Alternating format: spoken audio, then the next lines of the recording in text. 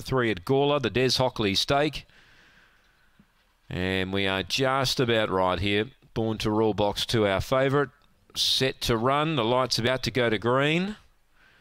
And that's happening right now. Green light's on, set to run. Here's the lure now. They're ready. Away. Born to Rule second away. Velocity Teller's got the speed at this stage. Born to Rule's going to really muster now and really force the issue. Gets about a long head in front. Third is Action Bronson. 2 or 3 away then to Zipping Cookie. The Now News. And Finish Tail last. Born to Rule's in front. She hasn't crossed down. She's a length in front. Railing again Velocity Teller though. Look out. Velocity Teller's just in front and does enough.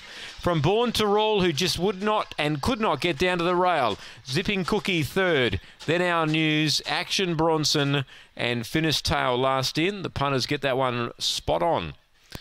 Velocity Teller, well, she was 7s down to 460. And Born to Rule was in front of her most of the race, but she just couldn't get down to the rail.